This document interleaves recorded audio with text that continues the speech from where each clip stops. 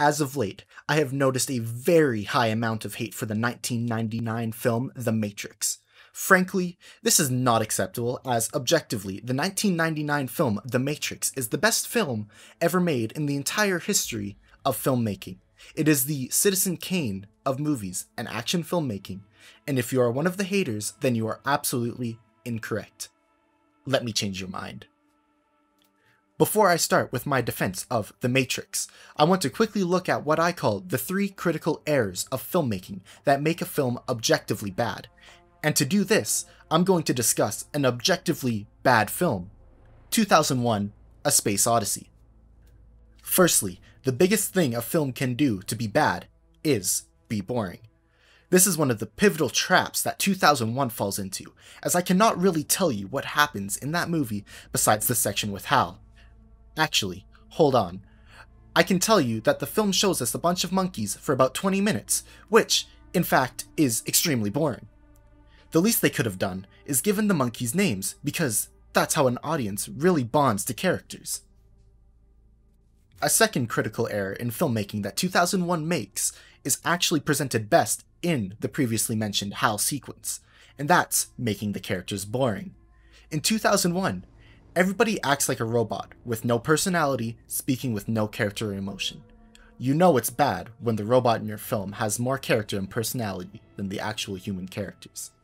Even during the part where Dave decommissions Hal, he doesn't even say anything cool like, "Sorry Hal, but it was either you or me," or, "It was nice knowing you Hal, but your time has come." Instead, Dave asks Hal to sing to him, which is a baffling choice when Stanley Kubrick could have actually done something cool. A third and final error that I'm going to speak about before going into my defense of The Matrix that 2001 makes is being pretentious. For example, the Stargate sequence of 2001 is absolutely unwatchable.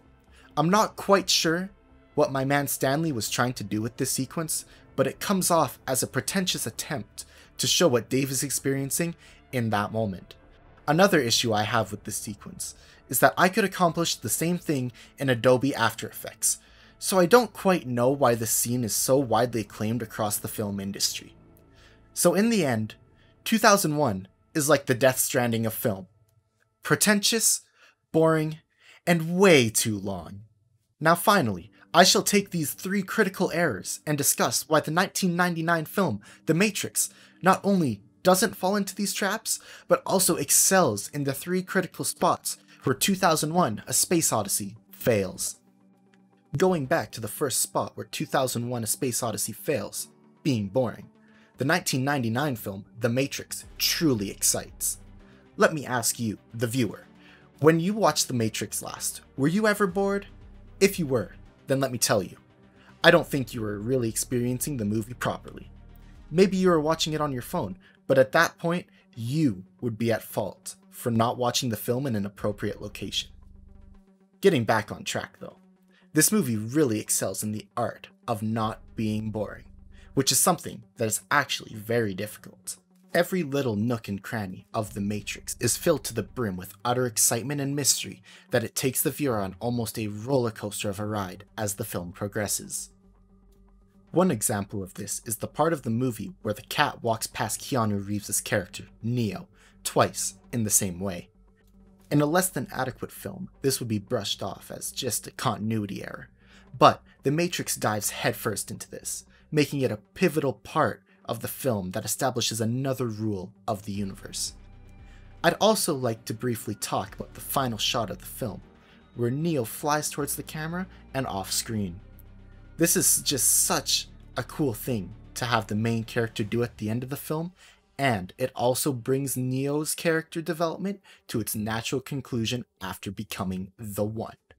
Now, onto the second critical part of good filmmaking: good characters. Where 2001 falters with totally uninteresting characters such as Dave, Hal, and the monkeys, the 1999 film The Matrix excels. Instantly recognizable characters such as Neo, Trinity, and Morpheus really help to invest the viewer into the film. Let's look at Neo first. He's a cool hacker man living in the late 90s, trying to figure out what the Matrix is. This helps the viewer connect with the film, as the mystery of the Matrix is slowly revealed to the viewer at the same time as the main character. Now, on to the character of Trinity. Although she mainly serves as the person that falls in love with Neo, she's also a badass who knows how to navigate the Matrix like no one else. One of the complaints that I see lodged at this film consistently is that there's no development of her and Neo's relationship before she decides that she loves him. This is objectively wrong, as literally anyone with taste would fall in love with a man that can stop bullets by simply raising his hand and is able to fight Agent Smith with one hand behind his back. Now, on to the final character I'll be discussing, Morpheus. Morpheus is such a cool character as he's the one that reveals the mystery of the Matrix to Neo and the audience. Through this, there's a sense of comfort when Neo and the audience finally leave the Matrix, where the audience learns to trust Morpheus as he obviously knows what he's talking about. Later in the film, when Morpheus is taken hostage by the agents, because of this previous relationship that the audience has with Morpheus, the stakes are instantly raised, as the audience no longer has the comfort of Morpheus around. Finally, onto the last critical part of good filmmaking, not being pretentious.